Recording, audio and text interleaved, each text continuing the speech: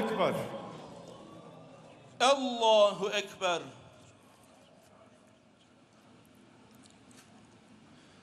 Allahu Ekber.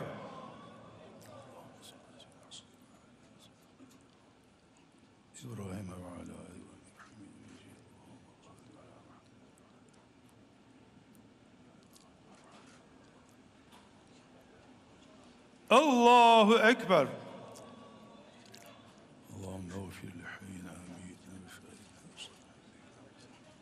Allahümme men ahiyyete minna fa'ahiyyel İslam ve men tevebbiyete minna fa'tevebbiyete.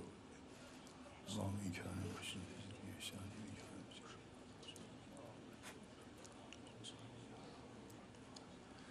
Allahu Ekber. Esselamu aleyküm ve rahmetullah. Esselamu aleyküm ve rahmetullah. Rızaen lillahi teala'l Fatiha. Allah'ım salli. El Fatiha.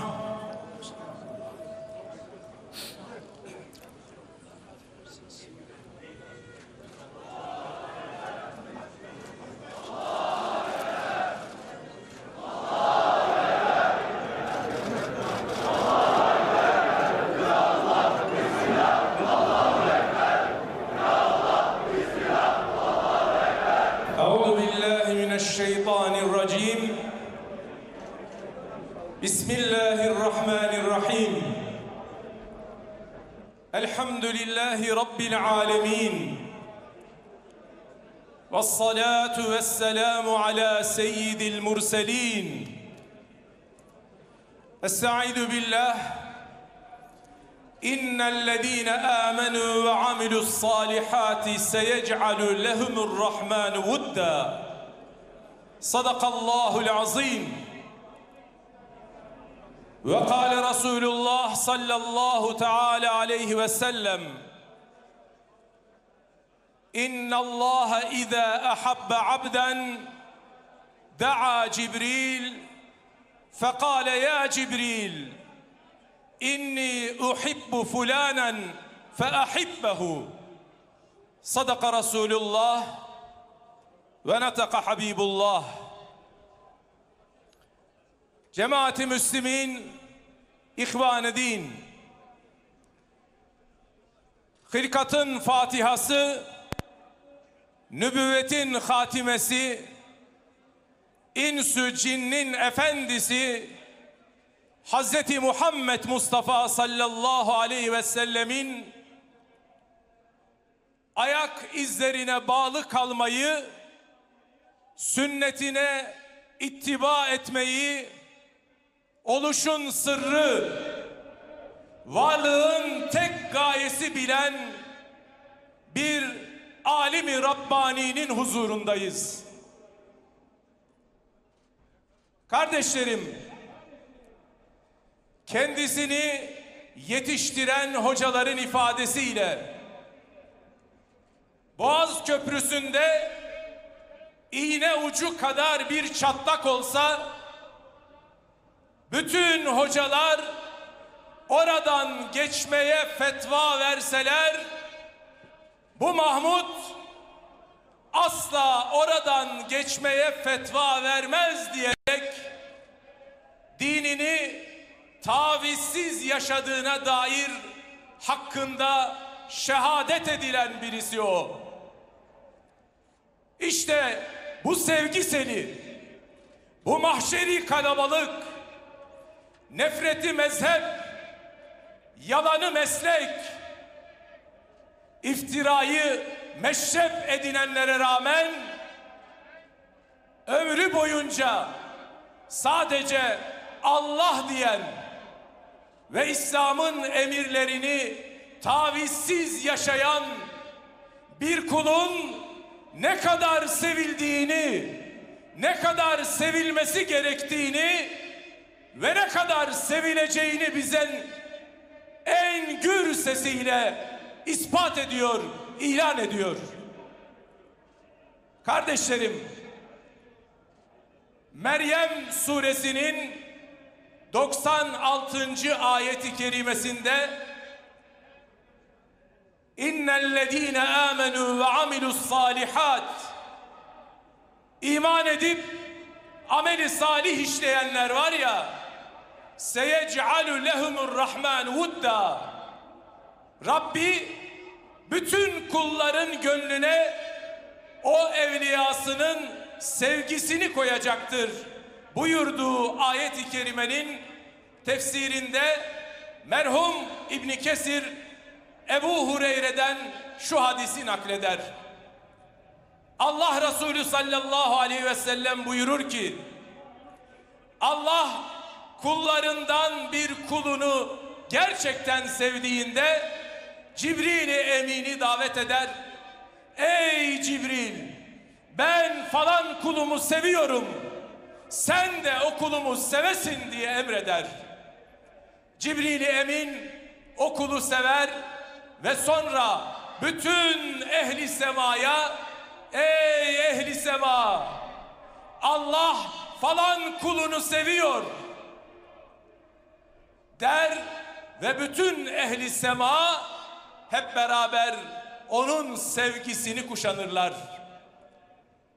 Sonra bütün yer ehlinin arasında Allah tarafından o sevgili kul kabul görür. Cemaat-i Müslümin, İhvan-ı Din, şu anda cenazesini kıldığımız üstadımız, veli nimetimiz, baş tacımız Efendi Hazretlerimizin bu hadisi şerifte ve ayeti kerimede beyan edilen sevgiye mazhar olduğuna şehadet eder misiniz? Şehadet eder misiniz? Şehadet eder misiniz? Dört mezhebin müftüsü Ali Haydar Efendi Kaddesallahu Sırrahu'dan tevarüs eden manevi yükün ağırlığı üzerindeyken bir gece teheccüd namazını kıldıktan sonra ellerini alemlerin Rabbi olan Hazreti Allah'a açıyor ve şöyle niyaz ediyor, şöyle nazlanıyor: ey Allah'ım, şayet bana yardım edersen hayatta olduğum müddetçe, ayakta olduğum müddetçe senin dinini, kitabını, peygamberinin sünnetini daima baş tacı edeceğim, ayaklar altına düşürmeyeceğim diye samimiyet pazarlığında bulunuyor. Cemaat-i Müslümin, İhvan-ı Din, şimdi huzurunda bulunduğumuz bu Rabbani alimin bir ömür Allah'la yaptığı samimiyet pazarlığına sadakat gösterdiğine şehadet eder misiniz? Şehadet eder misiniz? Şehadet eder misiniz? Tek sermayesi ilim, amel, ihlas olan bu nazlı kul, İslam'ın sadece kelamdan ibaret olmadığını, belki onunla beraber İslam'ın bir aşk, bir heyecan, bir sevgi, bir muhabbet ve birlik dini olduğunu hepimize talim ettiğine şehadet eder misiniz? Şehadet eder misiniz? Şehadet eder misiniz? Ebu Hureyre radıyallahu anh buyuruyor: Zeheben nas ve bakiyen nesnas. İnsanlar göçüp gittiler.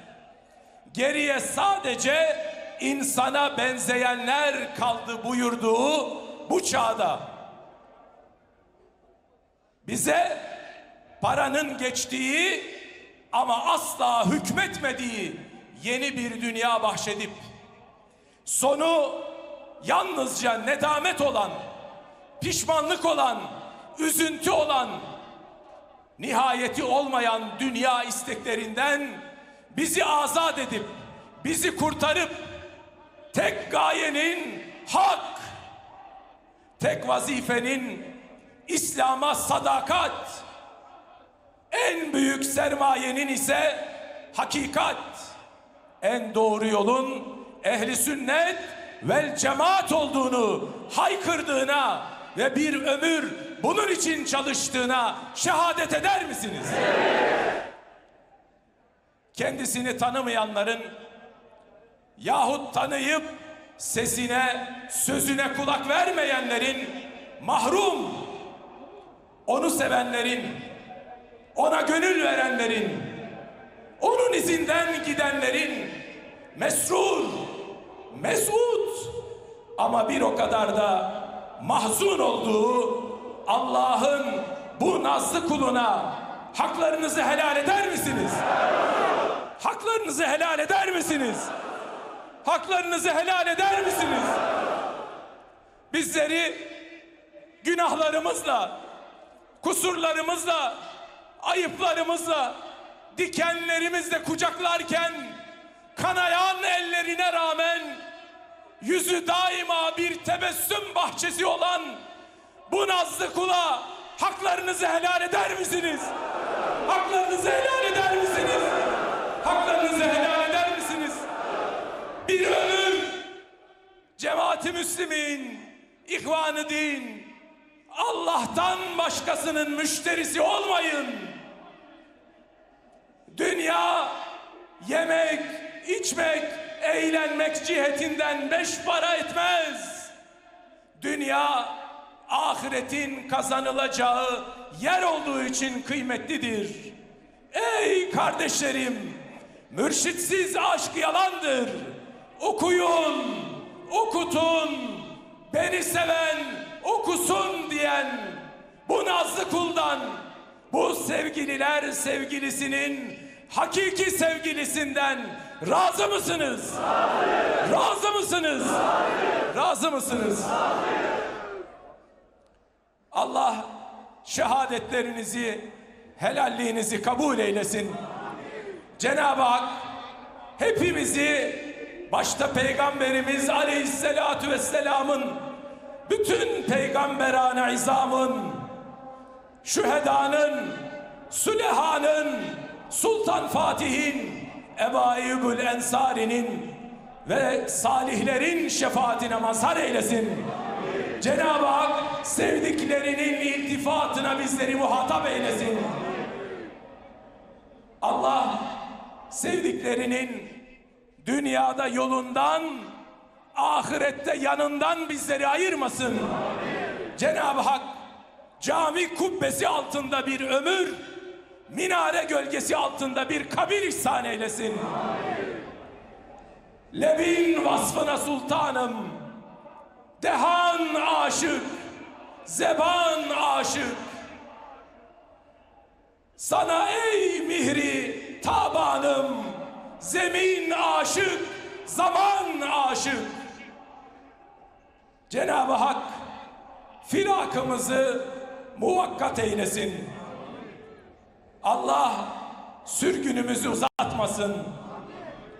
Göçtü kervan, kaldık dağlar başında. Allah bizi, sevdiklerimizi, müminleri başsız ve sahipsiz bırakmasın. Uzaktan yakından iştirak ettiniz. Cenab-ı Hak devlet büyüklerimiz başta olmak üzere bütün sevdiklerimize, bütün kalbi imanla dolu olan kardeşlerimizden razı olsun. Allah hiçbirimizi yalnızlıkla, ayrılıkla imtihan etmesin. Mahmud Eren hocamıza teşekkür ediyoruz. Allah Celle Celaluhu kendilerinden razı olsun. Mahmud Efendi Hazretlerimizin oğlu Ahmet hocamız sizlere bir iki cümle ifade buyuracaklar. Buyurun hocam. Çok muhterem ve kıymetli kardeşlerim, cenazemize katılmanızdan dolayı hepinize çok teşekkür ederim. Sizlere uzun ömür, sıhhat, selamet, afiyet dilerim. Bir hususu belirtmek için mikrofonu elime almış bulunuyorum. O da şudur: en çok sorulan sorulardan birisi, Efendi Hazretlerimiz kendisinden sonra kimi yerine bırakacak sorusuydu.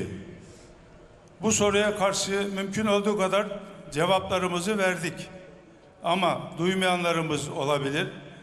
Duymayanlarımıza tekrar ederek, tekrar söylüyorum. Şu tabiri kullanarak bize bu görevi, bu vasiyeti kardeşlerimize anlatmamızı söylemiştir. Benden sonra tabirini kullanarak, benden önce tabiri yok. Son nefesime kadar ben cemaatimin başındayım. Ama son nefesimden sonra yerime Hasan Efendi hocamızı temsilci olarak ve cemaatin başı olarak bırakıyorum. Bana defalarca onu kollamamı, korumamı tembih etti. Bu hakikati size söylemek için size bu hakikati söyledim. Allah hepinizden razı olsun. Rızasına uygun davranmaya muvaffak kılsın. El Fatiha.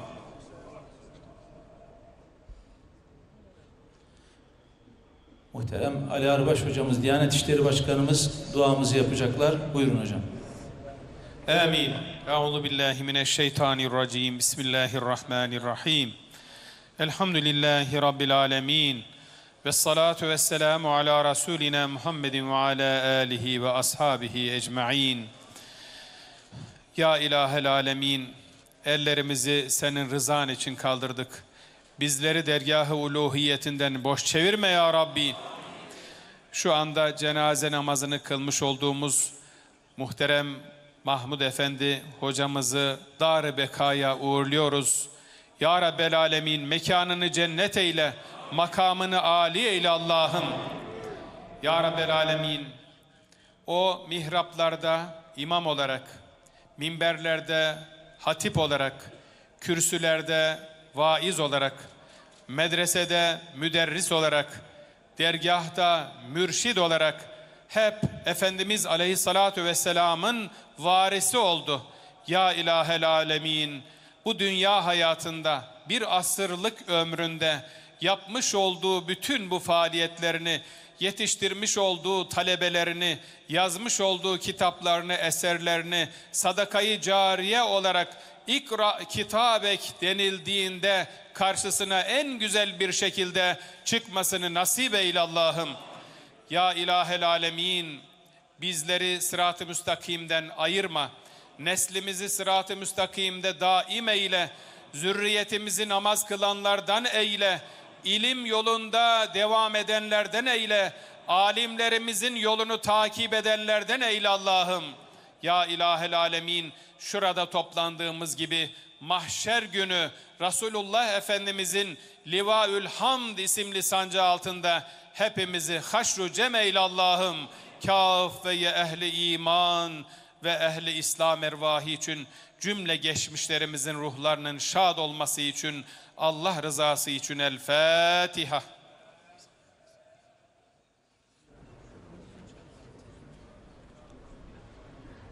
Muhterem Cumhurbaşkanımız sizlere hitap edecekler. Buyurun efendim.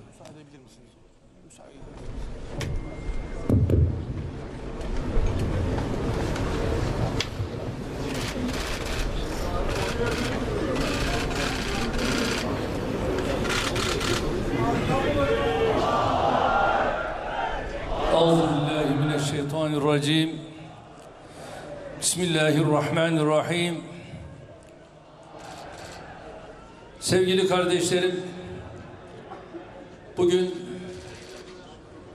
ilim, irfan ve hikmet sahibi bir önderimizi ebediyete yolcu ediyoruz.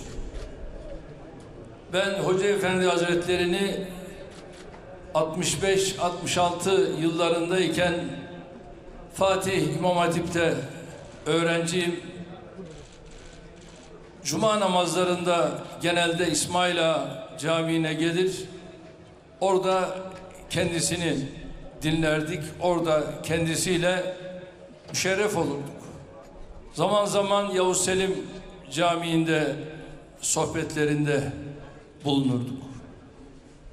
Gerçekten bir ömür bu ümmetin manevi mimarı olarak bulunmuş Hoca Efendi Hazretlerinin şarktan garba uzayan bir mücadele ve bu mücadelede de farz, sünnet, bunlardan asla zerre kadar tavizinin olmadığını biliyoruz. Ve son dönemlerinde tabii gerçekten çok çile çekti ve bu çilenin ardından bugün Hakk'a uğruyoruz. Yaş 93. Ama kendisini tanıdık, bildik ve bu imanıyla da biz sevgili Habibine komşu olacağına da inanıyoruz. Rabbim cümlemizi inşallah sevgili Habibiyle inşallah komşu kılsın. Bizleri de hep birlikte haşr-ı cem eylesin. Bu vesileyle zaten tezkiye yapıldı ve bu tezkiyenin ardından daha farklı bir şey konuşmaya da gerek yok. Tekrar ruhi için El Fatiha.